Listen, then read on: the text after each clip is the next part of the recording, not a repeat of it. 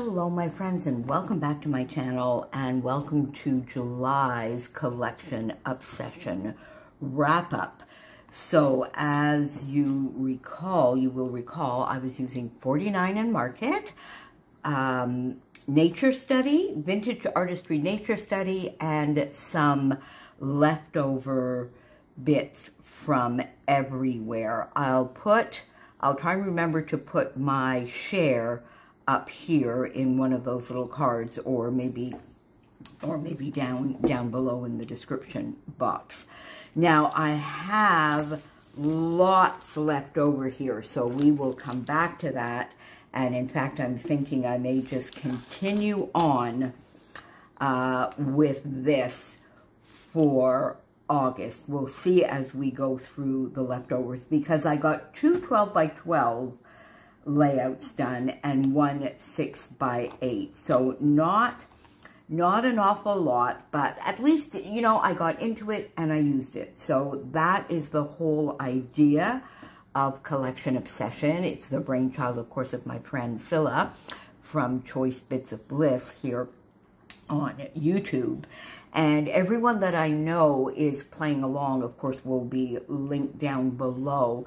But the premise of Collection Obsession is not to use everything that we choose, everything from the collection that we've chosen, but rather to use it, to get some pages in our albums. We sort of set ourselves a little bit of a goal of maybe 4 projects. I'm happy if I got 3. Now, the 6 by 8 is a tiny project, but it's a project. And of course, you've seen this one. It's in my Wimbledon mini album that I put together with you, and I'll be due to come back and do a little bit of an update for you on a few pages. And I intend, hopefully I'll get some time in my room today to get a few more pages done to make it worthwhile to come back and share with you. But this is one page where I used some leftovers, and this is from Wimbledon and just all of our Canadian players, doubles and singles. So we got that one done. Then I got 2, as I mentioned, I got 2 12 by 12. You've seen both of them. Both of them have videos. This one was for Go-To Designs, or It's All About the Base, the series that I do with my friends Chris and Mel on the second Friday of every month. And of course, this is going into Adela's album. And then you've seen this one as well for Erica's album. And look at that. So I'm going to turn this over, and yes, I forgot to take the branding tip. I do that a lot. Thank goodness the way this layout is structured, I can go back and just take that branding strip off, and nobody will be the wiser. Nobody but you and I will know that yet again I have done that.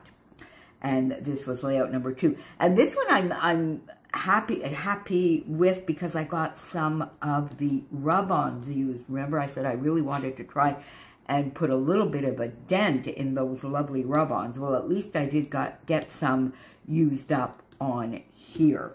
So 2 layouts and a 6 by 8.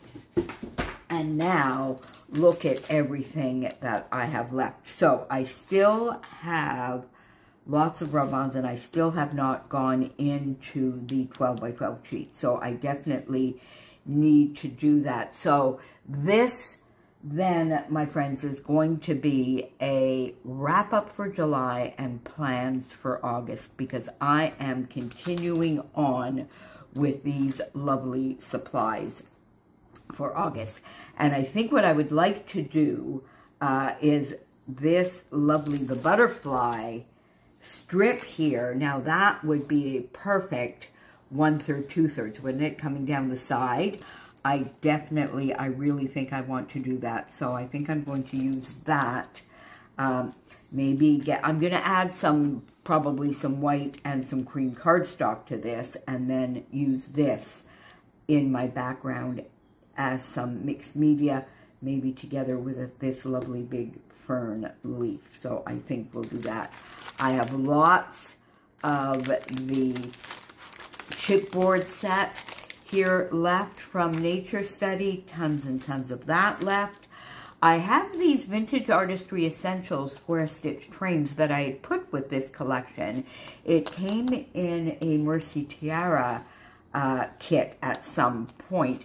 I have used not this month though, but I did use a couple of these, so I want to keep that and get a few of these used. Gorgeous film strips here in Sunbeam and in, let me see, what are these? They're Citrus, there you go, Citrus film strips. So lots of those left, even though I did use a little bit. The 6x8 rub-ons, these are the ones I used on the layout for Erica's album. So still have tons of that left. Now, of course, in my bowls on my desk, I always have my Nicole Jones 911 Digiprints, Bramble Fox acrylic pieces, some Flair, and leftover bits, and of course sequins. So there you go. And you see here, I have lots of paper left. So, yeah. So, there we go. I've got some. Now, this is a Simple Stories textured cardstock piece, but it'll go perfectly with that. And this little bit here is a scrap from, I think it's Wild Whispers. I'm not sure why it's there, but I think the colors match. So, I have some lovely scraps here. Ooh, look.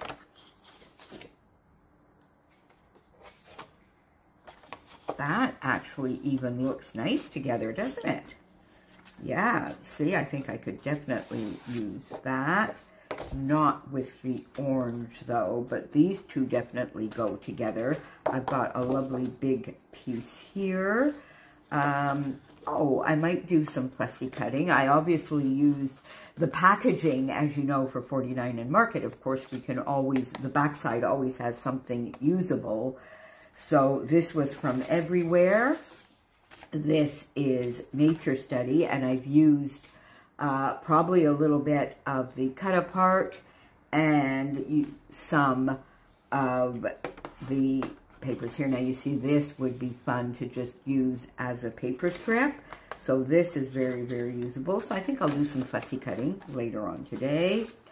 I've punched some circles here.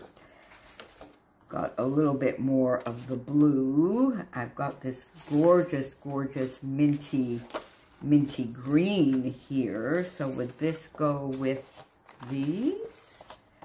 Yeah, I don't think it'll go with that. It's a little too similar. So, but would this go? Not sure. This would definitely go with the green here, but I'm not sure. Oh, maybe like that? Or would I bring this darker? Because I do sort of like that, and then bring this paler. We'll see. I'm not sure these go together, but I definitely have this lovely piece. So lots, even with the scraps here, I think I can get a couple of layouts done for sure. These little bits. Okay, then in 12 by 12, I've got this gorgeous green. That is beautiful, and that I could use in my Wimbledon,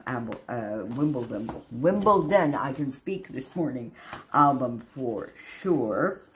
Lovely, lovely gray. Oh, this might be a nice background for using the rub-ons on. I think this might be nice because it is quite neutral. It's sort of a taupe, I guess. It's not brown. It's got a little bit of brown undertones, definitely gray undertones. So it's maybe sort of a taupe. It's gorgeous.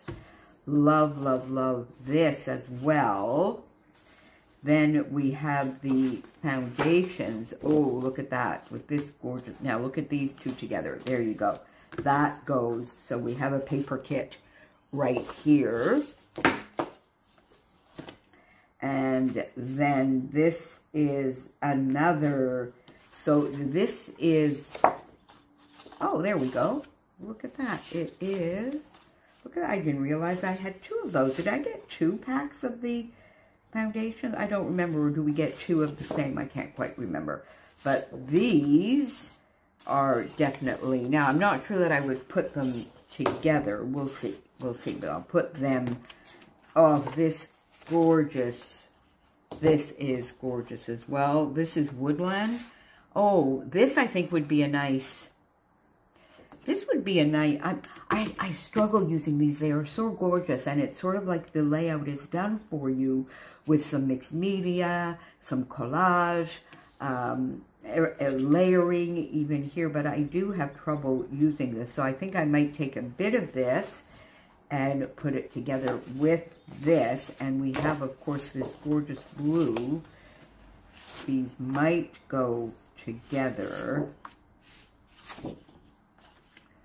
Put these, and then this gorgeous orange. This is definitely from Everywhere.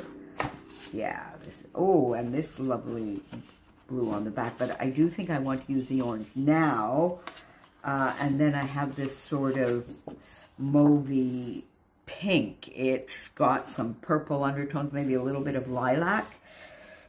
No, lavender. Lilac is brighter, so maybe some lavender undertones. But this side brings out a lot more of the pink. So I don't know. I might put that in with Wimbledon. We'll see. But now here's a novel idea. I'm thinking, oh, that would be, you know who I think would love this sort of combination? Giselle. Giselle loves orange, and she wears it, she scraps with it, and it really suits her and her scrapbooking. And I'm wondering whether I might not put this gorgeous bright green with that. What do you think? I think that would be fun. It would definitely push me out of my comfort zone, but I think I might give it a try and then bring in sort of a lighter green if I have it. I don't think I would bring in any dark. No, I definitely don't want to bring any of that in, but maybe, let's see what I have here. Yeah, bring in maybe a little bit of the paler orange. I think I'm going to put these together. Now, maybe a little bit of that. I don't know. But I do think I'm going to put these together, and I'm going to challenge myself to use this as a paper kit. So there you go. You can see, just talking this through with you, I can definitely get 3 to 4, maybe even 5 more layouts out of this gorgeous collection that I had chosen for July. So we are going to keep it going for August. So this video is going to act as both a wrap-up for July and plans for August. And again, I will have everybody that I know is playing along with Collection Obsession. I will have them linked down below. Are you a collection scrapper, or do you tend to just mix and match? Or are you a kit scrapper? Do you love, like, somebody who does kits absolutely beautifully is Mercy Tiara. Now, she's just had her 1-year anniversary.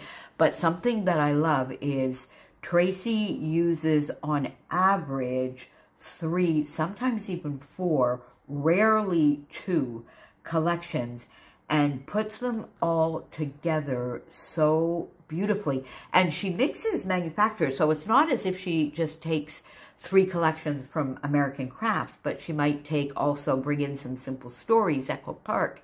I really, really, really do enjoy that. So if I get a kit, that's where I get it from. But I do love my collection scrapping as well. I will see you back here very, very soon. Thanks for being here. Bye for now.